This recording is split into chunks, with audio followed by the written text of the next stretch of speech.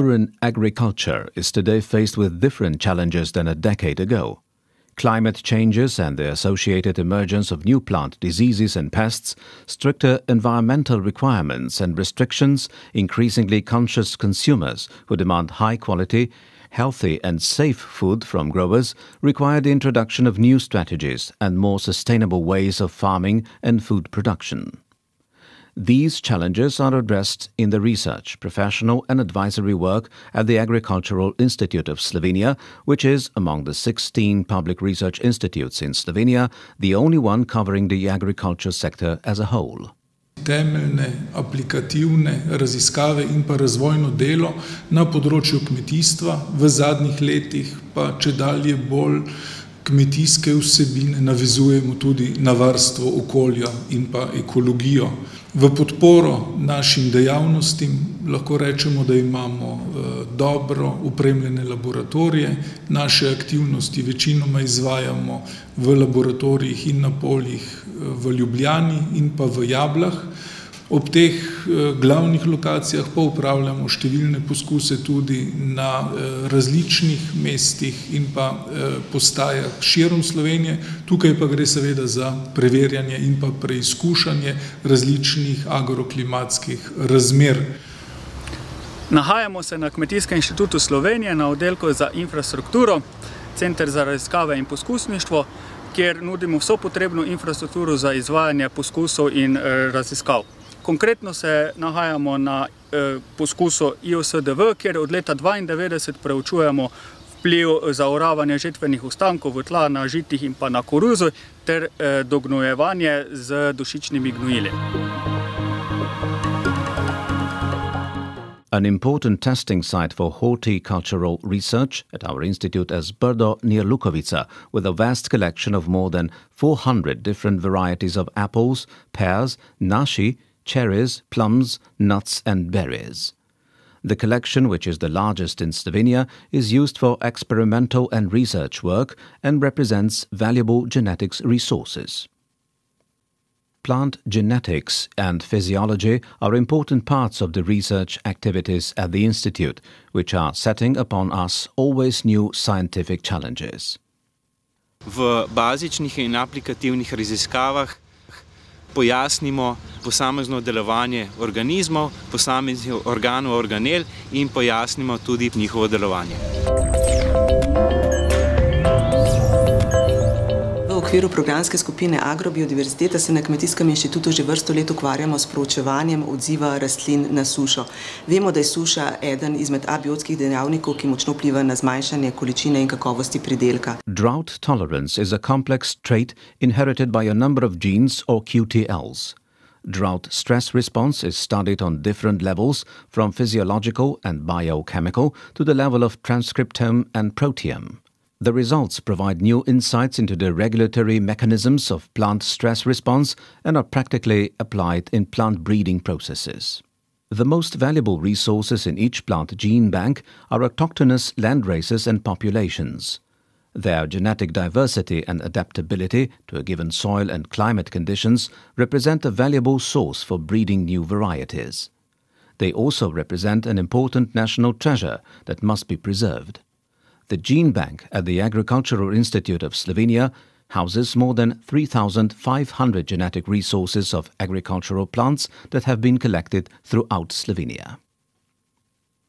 Results of research in the field of genetics, physiology, plant health and production technologies are applied in breeding processes. Potato breeding has a long tradition at the Agricultural Institute of Slovenia. Since now, 25 varieties of potatoes were released, of which 10 varieties that are also commercially viable were bred in the last 2 decades. Ko žlahtnimo nove sorte, seveda imamo v mislih, da mora biti sorta dobra za jest, da mora biti rodovitna in pa odporna proti boleznim in škodljivcem, ne le tistim, ki so danes tukaj, ampak tistim, ki bodo pravzaprav čez 10-20 let pomembni. Zato je še kako pomembno, da poznamo te bolezni, te patogene, te škodljivce, spremljamo njihov razvoj, seveda tudi, da iščemo gene odpornosti proti tem boleznim in jih potem uspešno prenesemo v program žlahtnjenja. An extensive part of research is focused on plant protection. V tem smislu se ukvarjamo z različnimi rastlinskimi škodljivci, kot so naprimer žuželke in pa rastlinsko-parazitske ogorčice in pa številnimi povzročitelji bolezni, kot so naprimer gljive, virusi in pa bakterije. Only since a couple of years we actually know that there are more than 1.5 million fungi on Earth, but only just 300,000 have been described and only a proportion of those are actually well understood. If we are considering now to implement sustainable approaches in agriculture, we need to understand not only most important pathogens or already described biological control agents, but the complexity of all the fungi that are present in soil, in the plant, or involved in pathogenic processes, including mycotoxin production.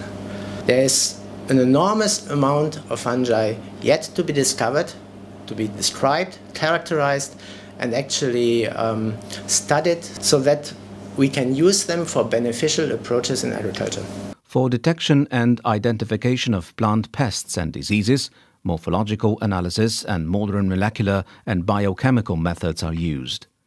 Lately, the research is focused on studies of natural resistance in different vegetable species and other agricultural crops.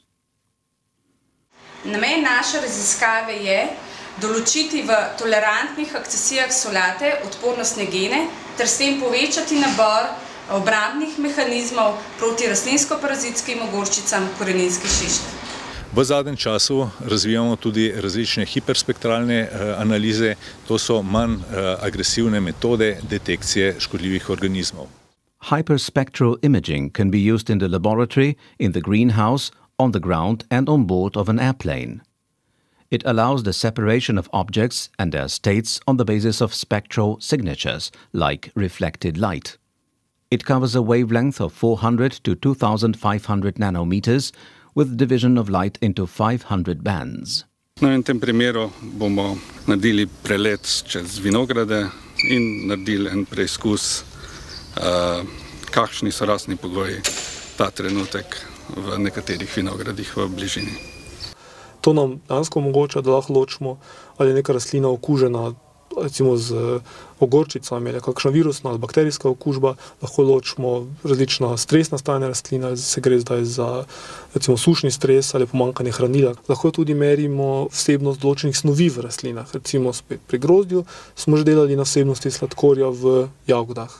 Zdaj pa si bomo še ogledali, kaj nam uporaba hiperspektralnih posnetkov omogoča. V bližnji infrardeči svetlobi pa zelo lepo ločimo jagode, ki sicer izgledajo zdravo, ampak so dejansko že začele gniti. Imamo tule posnetek grozdja, kjer izgleda vse popolnoma zdravo. Ko smo pa zdaj nekoliko analizirali že samo z uporabo enostavnih filtrov, smo ugotovili, da nekatere jagode kažejo znake gnitja. Extensive research areas where the agricultural products are monitored from the field to the table are pig production and viticulture and enology. V sklopu programa Trajnostno kmetijstvo proučujemo vplive rejskih dejavnikov na kakovost produkta. The research in pig breeding takes three main directions. In the case of dry-cured ham, rearing factors are studied in association to the final product quality, lately focusing on the possibility to reduce salt content and retain sensory quality. Currently, also the issues related to the predicted ban on surgical castration are given much attention. Alternative solutions for reducing boar taint are being studied, including immunocastration as well as supplementing boars with bioactive substances such as tannin. Tretje pomembno področje, ki nas bo pa okupiralo predvsem naslednja 4 leta, pa bodo raziskave povezane z avtohtono pasmo prašičev krškopoljec. In sicer ga bomo proučevali tako z vidika genetske karakterizacije, sistemov reje in prehrane, okoljskega vtisa teh sistemov reje ter kakovosti produktov, ki jih pridobimo iz teh prašičev. This research is a part of European Horizon 2020 program project with the acronym TREASURE, coordinated by Agricultural Institute of Slovenia. It includes 25 partners from 9 countries studying over 20 different autochthonous pig breeds from Europe. S tem projektom, vsaj kar se tiče Slovenije, želimo zagotoviti temelje za trajnostno proizvodnjo in ponovni razcvet krškopoljske pasme. Pri vinogradništvu in vinarstvu dajemo poudarek odbiri kakovostnega sadilnega materiala, izboljšanju kakovosti slovenskih vin s pomočjo vinogradniških in vinarskih ukrepov ter sledenju pristnosti pridelave vina. Pri svojem strokovnem in raziskovalnem delu se tako ukvarjamo z selekcijo domačih in introdukcijo tujih sort in klonov vinske trte, vpeljavo sodobnih analitskih in mikrobioloških metod v laboratoriju ter spremljanjem nekaterih vinarskih parametrov na kakovost vina. Prav tako se ukvarjamo z sledenjem avtentičnosti pridelave vina s pomočjo sodobnih analitskih in izotopskih metod. Na področju vinogradništva in vinarstva izvajamo raziskave za izboljšanje polifenolnih profilov grozdja in vina.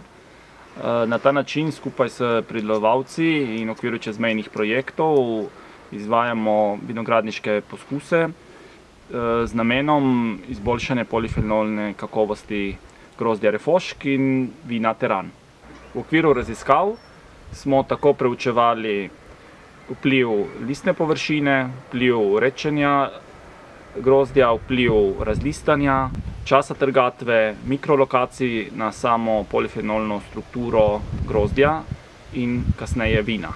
At the Institute, the effort is given to promote research in cooperation with Slovenian producers as much as possible. Za nas vinogradnike je sodelovanje z razvojnimi inštitucijami, kamor spada tudi Kmetijski inštitut Slovenije, nujno. Razvoj gre hitro naprej in če hočeš biti aktualen na trgu, potem je to sodelovanje še kako potrebno. In to sodelovanje s Kmetijskim inštitutom je vzorno in traja že več kot 2 desetletji. Research work at the Institute is interdisciplinary. Environmental topics are becoming increasingly more and more important and are following a clear objective. Da je kmetijska pridelava kar se najbolj da trajnostna in okolju prijazna, kar seveda pomeni, da je kmetijstvo tisto, ki skrbi za okolje, ki skrbi za dobro biotsko pestrost, čiste površinske vode, podzemne vode, za rodovitnost tal in da pri tem ne prihaja do negativnih vplivov na okolje. Agricultural Institute of Slovenia will continue to strive for scientific excellence. The Institute will invest in upgrading knowledge and research equipment. By participating in European research networks, Agricultural Institute of Slovenia is exchanging the latest international research experiences. Existing knowledge will be continuously upgraded and reasonably transferred to the Slovenian producers and other end users.